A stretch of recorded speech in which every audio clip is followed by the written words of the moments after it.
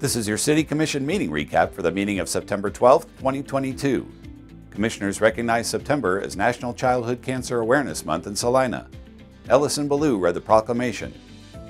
Commissioners completed the 2023 budget process by holding a public hearing on exceeding the revenue neutral rate and the proposed budget. They then voted to levy property tax exceeding the revenue neutral rate and adopted the budget on first reading. The City Commission authorized the submission of a cost share application to the Kansas Department of Transportation for the West Magnolia Road Improvements Project.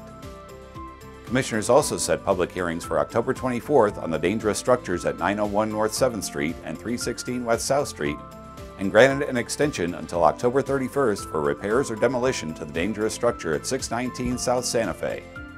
That's your City Commission meeting recap. Thanks for watching.